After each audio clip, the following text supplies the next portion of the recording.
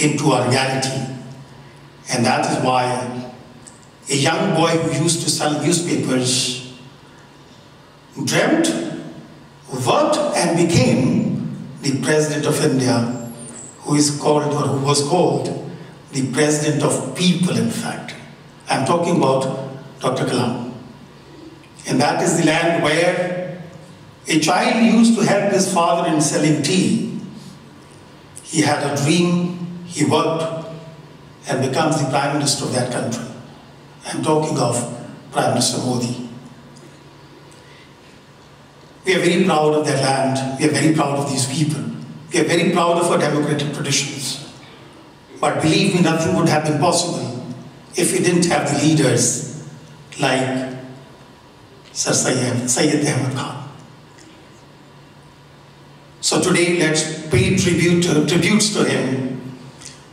Remember his teachings, remember his message, because this message would remain valid, would remain useful, would remain relevant for generations to come.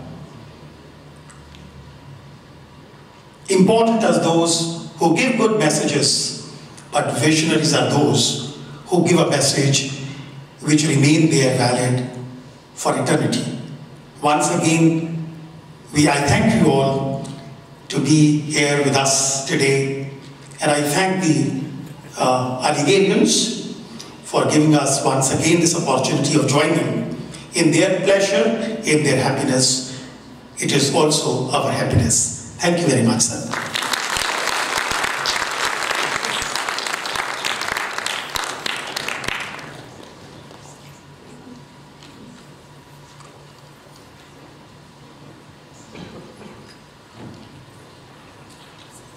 The Aligarh Muslim University Alumni Association is indeed very much honored that the President of the Republic of Mauritius, Dr. Mrs. Ameenah Grub-Fakim, has agreed to be our chief guest. Knowing her commitment to education, we have thought that her presence in an assembly where we are speaking of a visionary educationist like Sir Syed Ahmad Khan would be befitting. Thank you, Your Excellency, for being among us. I'm sure everyone here would like to hear you. Can I please ask you to come on stage and say a few words?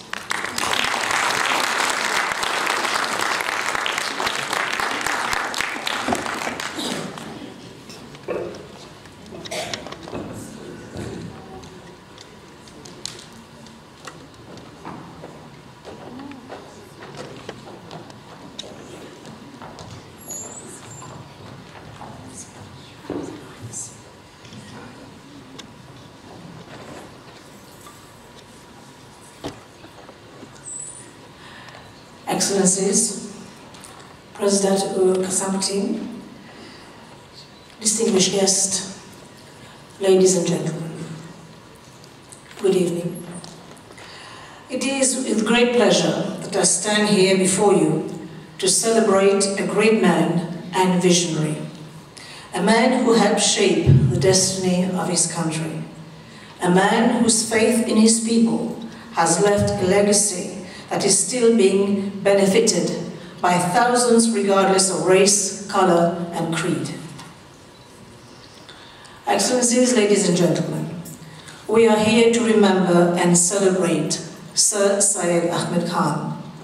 Sir Syed once said, and I quote, "My advice to all of you is, do only that which you believe is right, and do not do anything in which you do not believe, and this is the only thing on which depends success in both the worlds," unquote. The righteousness that Sir Syed believed in and which guided his path deserves to be commemorated, dispersed and kept alive in the memories of younger generation, lest we forget his immense contribution in building modern India and his wisdom, which can still shed light to the obscure path that all nations have to tread because of ignorance and intolerance. Sir Syed was born nearly 200 years ago with a silver spoon in his mouth. Being of noble descent, he could have lived a life of opulence. Instead, he chose the path of perseverance. He lived at a time where history was at a turning point. He witnessed the uprising of the oppressed and realized the frustration that arose from the disregard of the opinion, culture, and religion of individuals. This led to his resolve for a better society. He became a strong champion of modern education while advocating the need for Islamic education. This great visionary established schools and founded the Scientific Society. He is known to have said, "The seeds that we sow today may grow up a mighty tree, whose branches, like the banyan of the soil, may take firm roots in the ground and in turn themselves send forth fresh, vigorous samplings, and its alumni may go forth to the length and breadth of the land, preaching the gospel of truth, honesty, piety, and the large-hearted tolerance." Thus, his aim was not only to arm young men and women to face the challenges of the day, but also to urge them to spread the thirst for education and dreams of a better life to all. Today, thousands of alumni spread across the world are the direct beneficiaries of the educational foundation that he has laid to build a modern, prosperous, and responsible society. His journey has been truly remarkable. Despite persecution from the rulers of the day and opposition from the conservative-minded, he tread along his chosen path. Sir Syed often said that he was not politically inclined. He was just a man who was driven by the passion to help his people. Nonetheless, he is recognized as a great man and a great leader. Somebody once said that, and I quote, "Great leaders communicate a vision that captures the imagination and fires the heart and minds of those around them," unquote. In this case, the vision of Sir Syed for universal education and the pearl of wisdom transcend time and is still as much vivid as it was 200 years ago. I strongly believe that if each one of us develops such values of patriotism, love for our brothers and sisters, and overcome the fear of oppression due to walking along the right path, we will have the enlightened society that will be paving the way for a better future. I'm really looking forward to hear the memorial by Dr. Mohibul Haque, Associate Professor for the Department of Political Science at the Aligarh Muslim University, and for the sharing of some of the wisdom that Sir Syed has left in his legacy. The efforts of Aligarh Muslim University Alumni Association to commemorate the lives, saying and teachings of Sir Syed is indeed laudable. I wish to thank the Aligarh Muslim University Alumni Association for organizing this annual Sir Syed dinner in collaboration with the High Commission of India, thus giving me an opportunity to share these moments in the honor of Sir Syed with all those present here tonight. I thank you for your attention.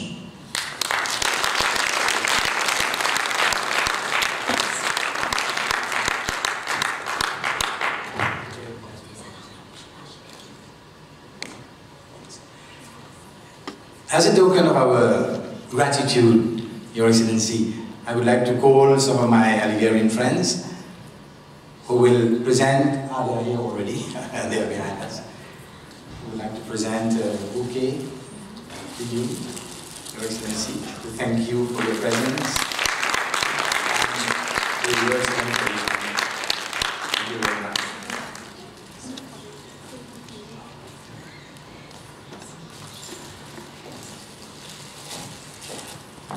We would also like to present a bouquet to Mrs. Mudgal. If you could please come on stage.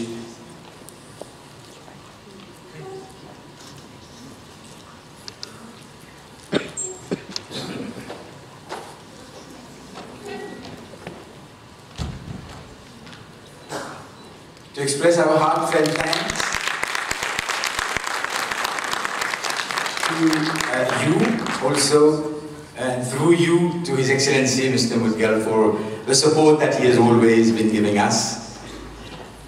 Talking of presentation of bouquet, I would like to call on stage Her Excellency the Ambassador of Egypt, who has expressed the wish to make a short presentation of a token also.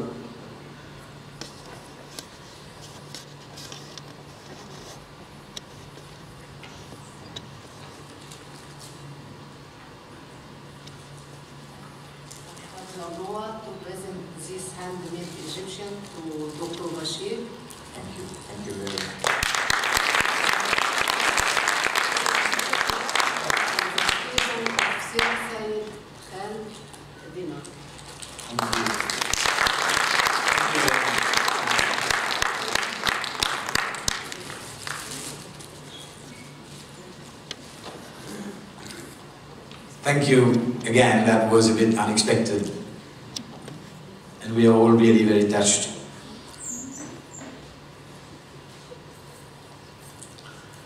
We have now, ladies and gentlemen, reached the time for our main function, the Memorial Lecture. We are indeed privileged to have in our midst an intellectual of high caliber who is a pure product of Aligarh Muslim University, since he has done his undergraduation, his master's and his PhD at the Aligarh Muslim University, at the AMU. Right? He is undoubtedly well qualified to deliver this memorial lecture on Sir Syed Ahmed Khan today. He is my junior. You know, in Aligarh we have a very strong tradition of juniors and seniors. He's my junior, but I am proud really to present him today. Dr. Mohibul Haque, in fact, is assistant professor in the Department of Political Science of the AMU. His areas of interest are international politics, minority rights, human rights, terrorism, globalization and political Islam. Dr. Haque is in fact a prolific writer and he has contributed several articles, research papers, chapters in edited books on socio-political issues of national and international importance. He has presented papers in national and international seminars and conferences in India and abroad, namely in the UK, in Dubai, in Abu Dhabi. He has authored a book entitled International Terrorism and Violence, a Human Rights Perspective. He participates in discussions on television channels and is a panelist and an expert in these programs. Dr. Mohibul Haque won the gold medal for securing the first position in MA Political Science in 1995 at AMU. And he's also the recipient of President of India, Dr. Shankar Dayal Sharma Gold Medal for Excellence. Dr. Mohibul Haque, please come on stage.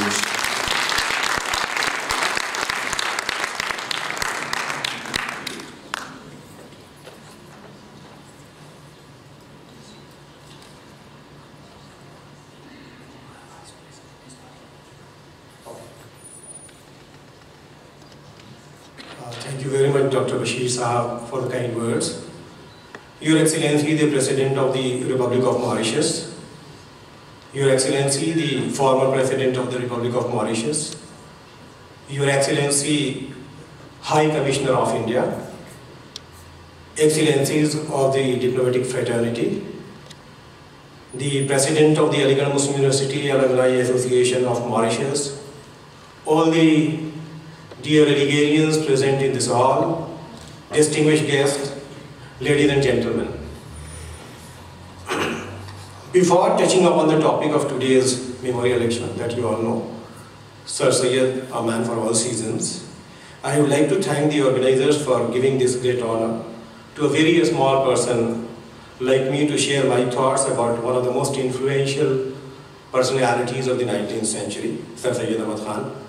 I feel proud not only to be able to see this beautiful country for the first time and enjoy the kind hospitality extended by the government of this great country, I also feel proud for having the honor of sharing my views with such distinguished and august dignitaries. This is indeed a privilege I will always cherish.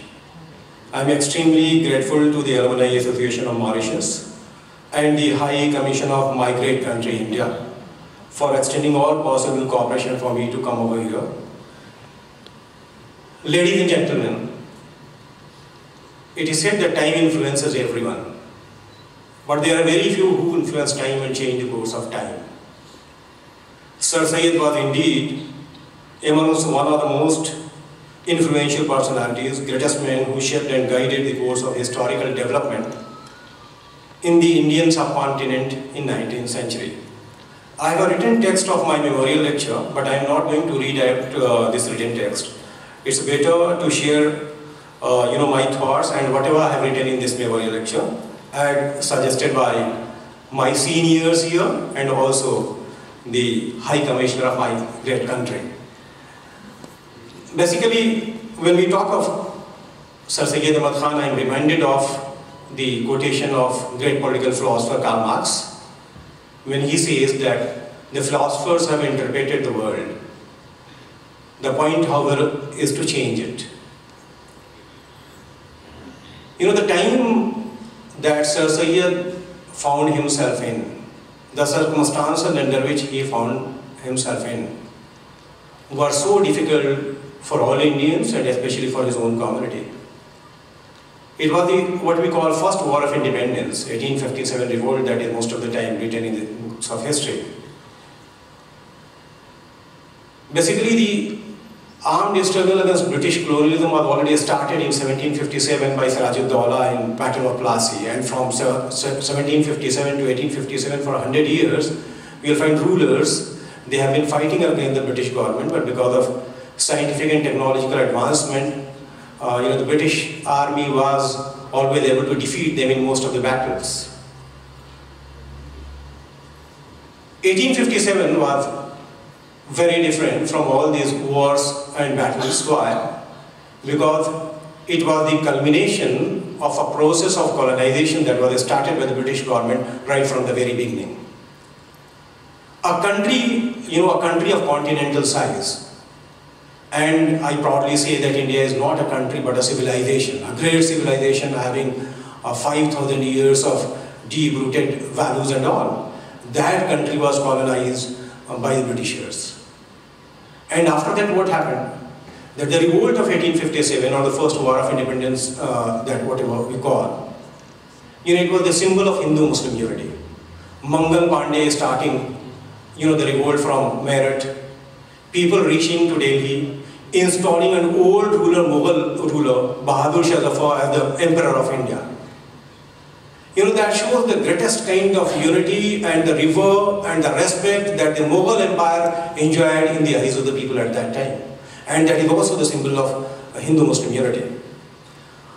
From there, what has started, you see that Jawaharlal Nehru, the first Prime Minister of India, and credit goes to him for making our country a great country, the first Prime Minister. He admits in his writing that the hands of the British heavily fell upon Muslims, because there was already a fatwa or fatwas issued against the British government that Muslims should fight against them.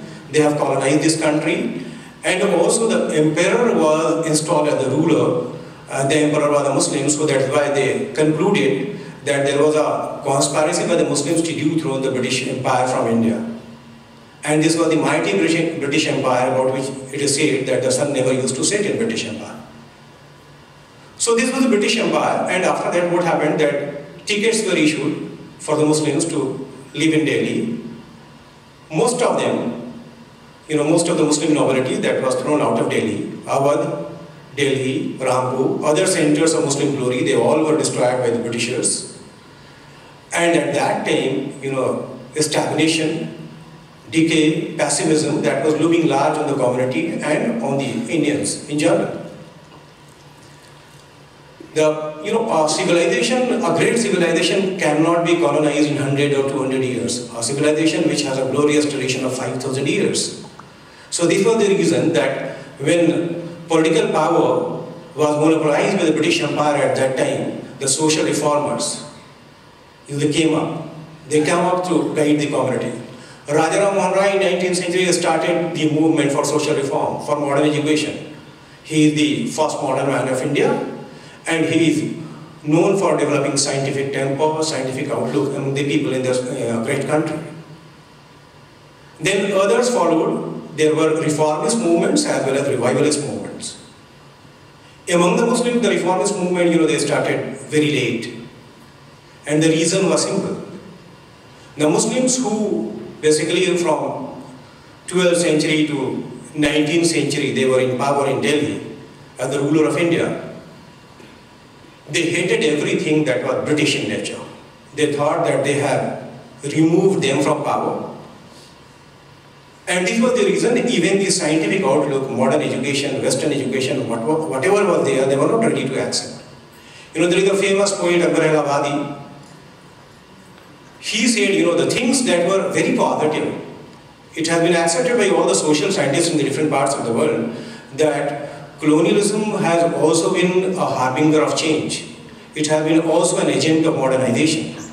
So when the British government was going for modernization, for example, typewriters were introduced, for example, hand pipes were introduced, you will find telegraph was introduced, railway was inaugurated, all these things, Muslims were not ready to accept it. They were saying, and what Akbar Alabadi says, if you understand Urdu, he said that harf padhna pada hai type ka, means whatever is written by type, we are studying that and we are reading that, and that is something like makruh or haram, prohibited in Islam. Harf padhna pada hai type ka, pani peena pada hai pipe ka.